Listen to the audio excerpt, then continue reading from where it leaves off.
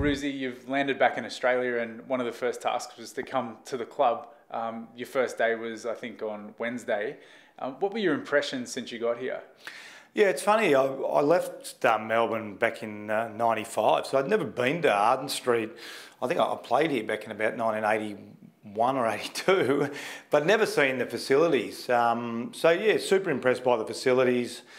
And then I think the fortunate thing for me is I knew a lot of the people, so coming in was pretty comfortable. You know, knowing Johnny Blakey, and I've had a lot of discussion with Brady and Nobes I played with as well. Gavin Brown and I played state footy together. I've got a lot of time for him, and of course everyone's seen Boomer play over 20 years, whatever he played, sort of thing. So yeah, it was pretty comfortable. It was good. And then just talking to the players, Jack Zeeble and Benny Cunnington, who were sort of drafted when I was coaching the Sydney Swans. So I've had an association as a opposition coach both with Sydney and Melbourne. So no, I really enjoyed the first time I got here, and really comfortable. The facilities in particular, was it something that took you aback a little bit, just how advanced and how state-of-the-art they are? Yeah, it's funny. I mean, when we were doing the search for the coach, it was, I knew the facilities were pretty good, but we sort of discussed it, and Johnny Blakey, I've had a long association with Blakes, Johnny Longmire, Brett Allison. So I was sort of aware of how good they were, because they'd been a little bit like Fitzroy. They'd sort of been a downtrodden club from a facility point of view, and obviously Fitzroy never survived.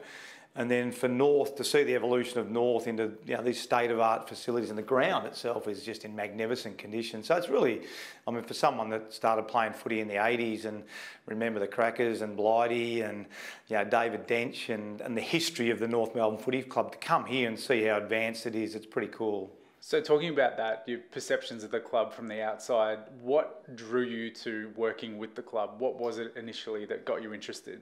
Yeah, for me, football's obviously about people, and Benny Buckley and I have an association. Our boys played a bit of footy together. He was with the Eastern Bulldogs, and Tyler was too. Jack was a little bit younger.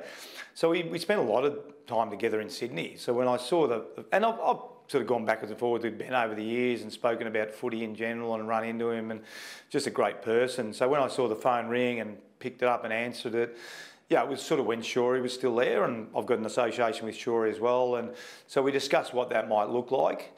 So I was really comfortable, I guess, from day one, just to see where it was going to go. Wasn't anything firm when we first spoke, and then things flipped on its head a bit, unfortunately, with Reese, and then it just evolved to what it was. So really about the people, as I said, John Blakey, Arch, I've known Glenn Archer for a long period of time, Brady.